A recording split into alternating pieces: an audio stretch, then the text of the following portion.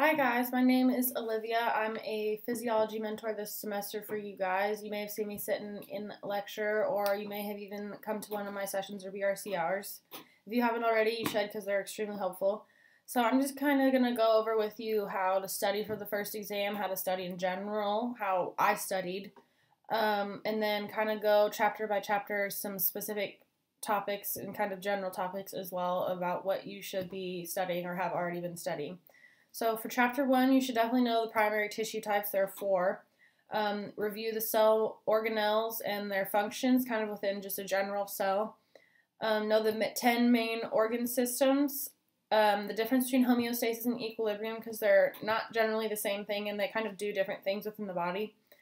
Homeostasis and the pathologies associated with that kind of go on with inside our body or that can happen, whether they be internal versus external.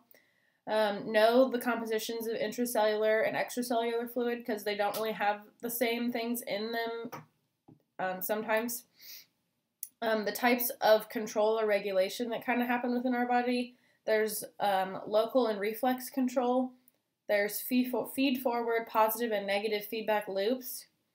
And then there's the dynamic steady state. And the example Dr. Clark used for that one would be blood glucose levels before and after you're eating, and kind of the job of insulin and glucagon that kind of get that process going. And then biorhythms.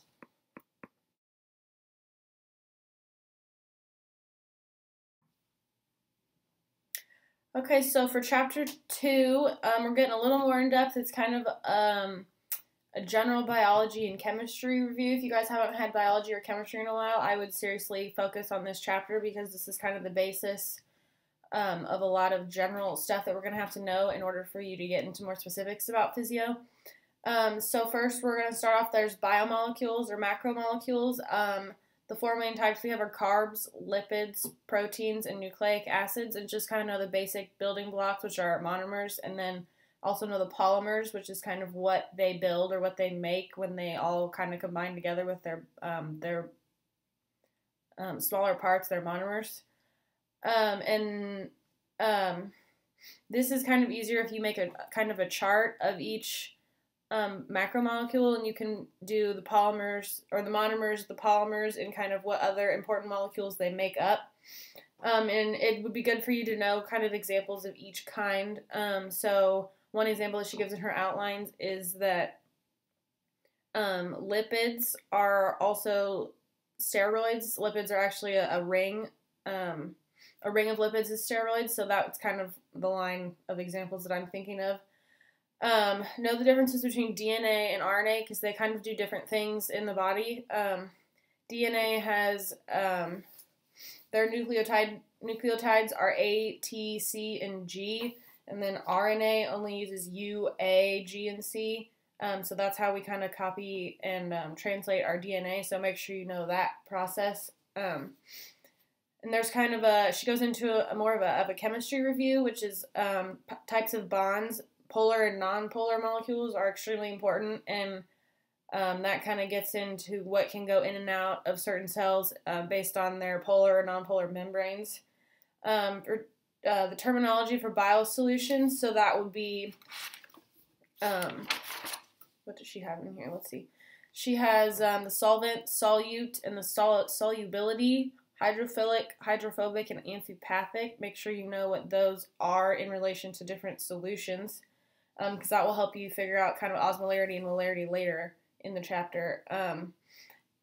Molarity versus osmolarity also is a good one to know. Remember, osmolarity takes into account the dissociation of certain ions, and on the test she's going to tell you whether they dissociate or not, into how many. The pH review is make sure you know a definition of an acid, a base, and a buffer. Protein functions and how they are regulated is extremely important, so I would just go through that section of the outline and review that pretty well in depth.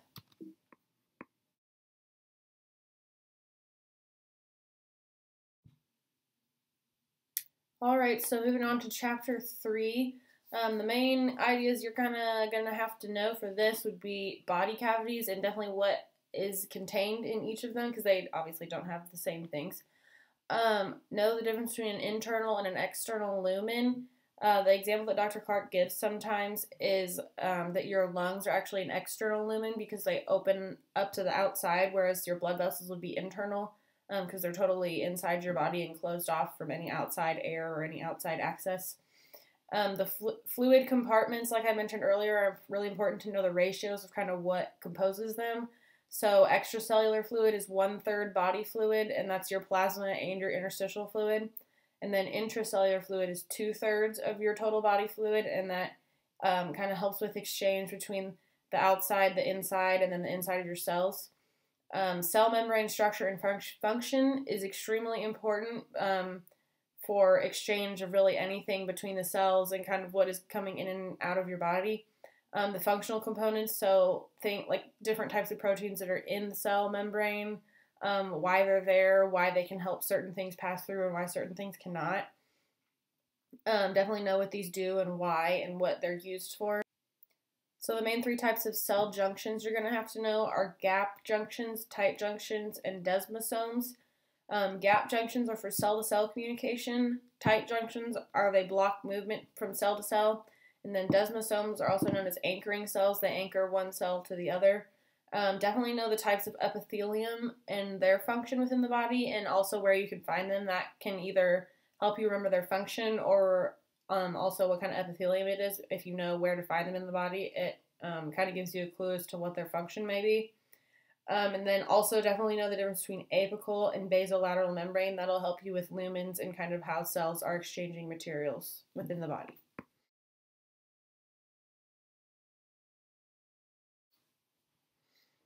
Alright, so for chapter 4, make sure you kind of know the basics of cell theory. The first and second law of thermodynamics. One has to do with the quantity of energy, and one has to do with the quality of energy. Endergonic versus exergonic reactions, where endergonic, it kind of holds in energy, exergonic, it lets it go. Make sure you kind of know how to draw those graphs. That's really helpful in knowing kind of what goes on with those. Enzymes as biological catalysts, kind of what the function of an enzyme is within a metabolic process or a biological process. Anything that ends in ACE is an enzyme, and anything that ends in ogen is a non-functional protein or a non-functional enzyme. So the example Dr. Clark uses is pepsin. Pepsinogen goes to pepsin, and pepsinogen is inactive, and then it gets to the stomach acid to become pepsin. The types of metabolism, so anabolism and catabolism, so the buildup and breakdown. The cellular respiration, literally all you have to know about cellular respiration is what is already in the outline, so don't go into any more depth than that. Know where each step happens, the basic kind of chemical formula of it, what happens and what it uses and what it makes. Definitely what it makes in terms of ATP, NADH, and FADH, and that's all you need to know for those steps. And then also the steps and what it makes for anaerobic respiration and kind of the purpose of aerobic versus anaerobic respiration. And then some other things you might want to know are the protein synthesis. The main 4 steps are transcription, translation, protein sorting, and then post-translational modification.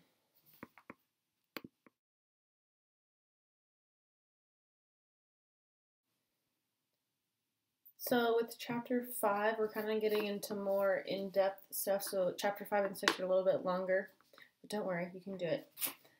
So for chapter 5, we're going to talk about the selectively permeable membrane and kind of what that means to be selectively permeable, that it only lets in certain kinds of things at a certain amount.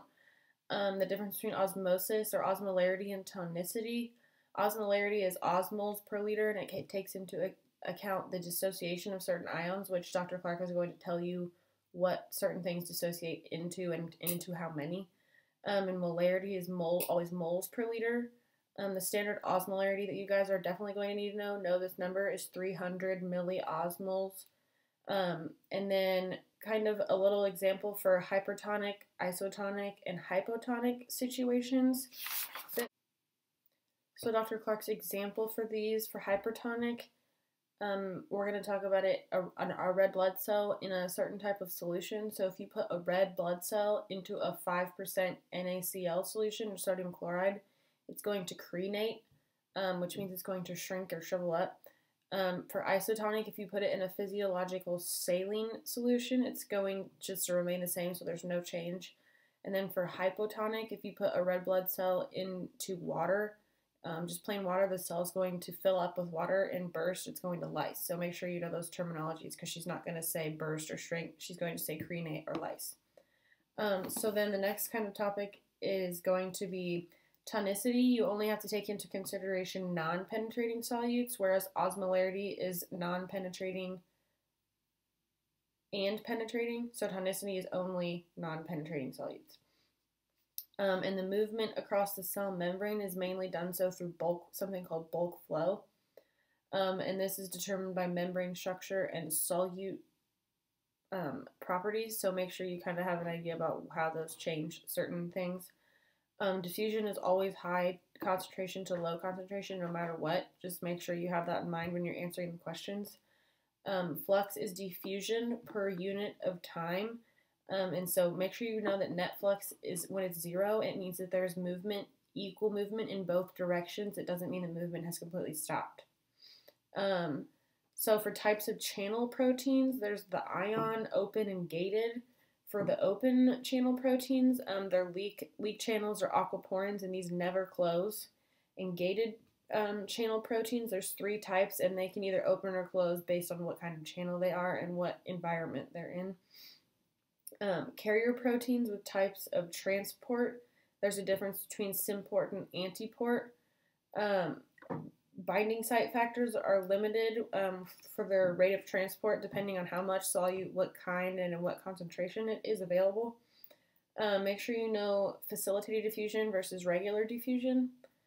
The types of transport, so like primary and secondary transport, are extremely important. And then with secondary active transport, make sure you know the role of GLUT transporters, and then also vesicular transport. And then she kind of started to talk about resting membrane potential and kind of the charges involved with that, how it's slightly negative. And kind of the 2 key ions for that are sodium and potassium. So sodium moves in both directions depending on what pump it's using. And it follows both its electrical and chemical gradient, whereas potassium only follows one type of gradient. And the ions that you're going to need to know,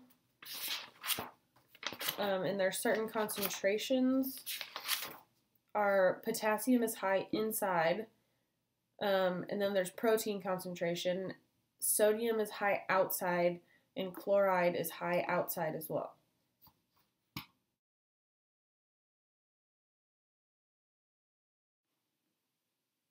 Okay, so for our last chapter, chapter 6, it's all about cell signaling and kind of how that goes through the cell membrane based on what proteins are in there, what kind of proteins, and what kind of molecules are trying to get in and out, and kind of definitely what receptors are there and which are available.